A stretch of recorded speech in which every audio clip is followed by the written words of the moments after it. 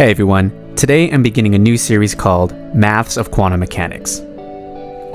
Looking through YouTube, I found a lot of amazing videos giving an overview of quantum mechanics concepts. Things like the wave function, quantum superposition, and even quantum tunneling. But what I didn't find were very many videos giving intuition into the fundamental mathematics behind it all. I was surprised because I truly believe that the mathematics behind quantum mechanics can be made intuitive and understandable. So the point of this series is to take you from someone who knows quantum mechanics to someone who intuitively understands quantum mechanics and all the math behind it. And to give you an idea of what we will dive into in this series, here's a list of the chapters and the topics we will cover.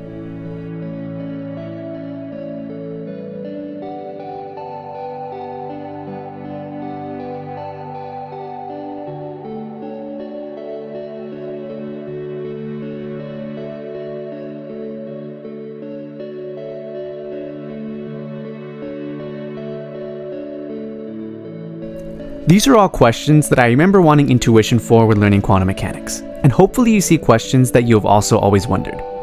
I plan to add more chapters as time allows, so if you don't see something that you've always wanted answered, please let me know.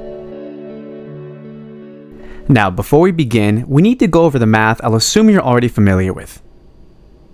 First, I'll assume you have a working knowledge of single variable calculus. In other words, you should be comfortable with derivatives, integrals, and Taylor series. You don't have to remember how to calculate all these, just have an understanding of what they are and what they mean. It's inevitable that we'll run into multivariable calculus, but we don't need it for the majority of the series. Second, I'll assume you're familiar with linear algebra at the level of 3 Blue 1 Brown's Essence of Linear Algebra. His series is fantastic, and it largely inspired this one, so I recommend you go watch it if you haven't already. It will be linked in the description. The linear algebra concepts you should be familiar with are shown on the screen now. Go ahead and pause it to look it over. Again, you don't need to remember how to calculate all these, just have an understanding of what they are. Hopefully this list isn't too daunting, and don't be afraid to brush up whenever you run into something unfamiliar. In this first episode, I want to show you all why we want to use linear algebra to model the quantum world. We're going to think like theoretical physicists and find that linear algebra pops out naturally by considering physical observations. First, let's review the basic mathematical model we have for classical physics. We know that a classical particle carries with it physical quantities, like position, momentum, and energy. As this particle moves in space and interacts with objects, we know that these quantities change continuously in time.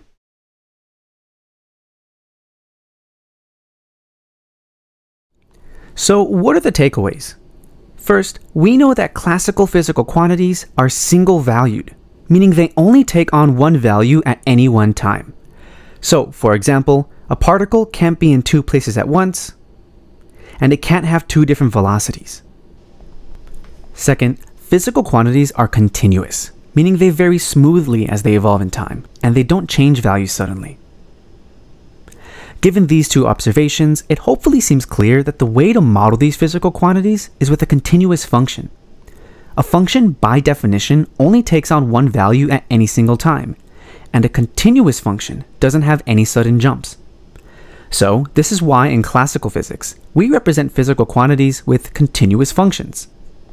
Now, this may seem kind of obvious. I mean, what else would we use? Well, to see when a model like this one breaks down, let us analyze a real physical system and compare the classical and quantum worlds. In particular, let's focus on a hydrogen atom, consisting of an electron in motion around a proton. Let's see what we expect to happen within the classical physics framework. As the electron orbits and falls towards the proton, it will release energy in the form of light. This is a well-known fact from electricity and magnetism. By measuring the energy of light released, we can have a measure of how much energy the electron has left, here in units of electron volts. So we can set up a detector and do exactly this. The electron's energy is shown on the left in units of electron volts, and, as required in classical physics, it is single valued and continuous. Now let's hop into the quantum world and get an actual hydrogen atom and the detector, and let's see what really happens.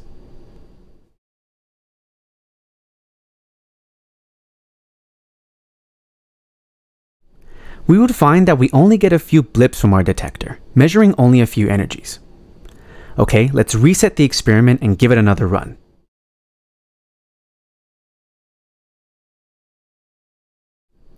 We only measure a few energies again, but this time some of them are different. We can repeat this experiment over and over again, and we would notice the following. First, it seems that we only get a certain set of energy values, never measuring anything in between. Second, the specific energy value that we measure is random. However, it does seem like some energy values have a higher probability than others. Let's summarize these conclusions and their implications. First, our experiment showed that physical quantities can sometimes be discrete, meaning we can list all the possible values it can take, never equaling something in between these values. Note that this contradicts the idea that physical quantities must be continuous.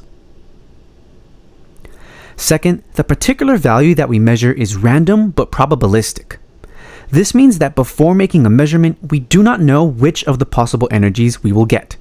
However, we do know that some values are more likely than others, so there is a probability attached to each value. Note that this also contradicts the single-valued characteristic, since before the measurement, we cannot determine a singular value for the quantity. It could be any of them. So, clearly a continuous function won't work to model the quantum world. So, what will? It may seem like a daunting problem to solve, but let's put on our theoretical physicist hats and see what we can deduce from our conclusions. First, let's find a way to mathematically model the randomness problem. It seems like before we make a measurement, the particle somehow holds the information on every possible outcome we could get. How do we mathematically represent this phenomenon? Well, let's say that we know for sure that the particle has energy A, and let us say that the particle is represented by the mathematical object m sub A. Now, m could be anything. It could be a function, an element of a ring, a manifold, just some mathematical object that we have yet to determine. Now, if the particle has energy B, then it is represented by mathematical object m sub B, and so on and so forth. So we have a mathematical object m for every possible outcome we could get for a particle. Somehow our particle is represented by an amalgamation of all these mathematical objects, holding on to each outcome until we make a measurement. So we need to put all these mathematical objects together somehow. Let's use some unknown dot operation. This dot operation could be addition, it could be multiplication, it could be something even more exotic. It's just some unknown way for us to combine our mathematical objects into one aggregate object that describes our particle before the measurement. This is a really good start. Next, we also need to somehow codify the idea that some outcomes are more likely than others. So, each mathematical object also needs to carry with it the probability of getting that particular outcome. Well, the simplest way to do this is to just add a number in front of each mathematical object. A number that somehow encodes how likely each possibility is to occur. Now, let's take a step back and look at what we have. Having studied a number of mathematical structures in your past, hopefully you begin to see that this looks suspiciously like a linear combination of some sort. You see that, right? This is our only lead, so let's go ahead and run with it. Our particle is some sort of linear combination of all outcome possibilities, which we'll assume are represented by some sort of vector. This may seem like a big leap, but hopefully you see how we came to these conclusions. Now let's move on to the discreteness problem. This is now a question about how we represent our physical quantities. We know that functions won't work. We need a mathematical object that allows us to sometimes extract discrete values. This is a little more difficult, but if we follow our lead on linear combinations, we may guess that maybe linear operators, aka matrices, represent physical quantities.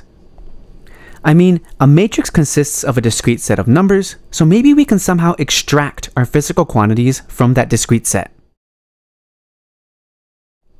So, putting it all together, we now have a really solid guess into how we want to model quantum mechanics. Particles are represented by a linear combination of vectors in some vector space, and physical quantities are represented by linear operators within that space. Now, if this seems somewhat contrived and unfamiliar, don't worry. We developed the framework of quantum mechanics in a handful of minutes, while it took the greatest physicists of the world years to arrive at these same conclusions. What matters is that you see why linear algebra is a good starting point for quantum mechanics. Now, there are still a lot of unanswered questions. How is a particle a vector? How are different probabilities calculated? How does a particle evolve in time? Next episode, we'll address the first of these questions and discuss what kets and wave functions are. Thank you all so much for watching.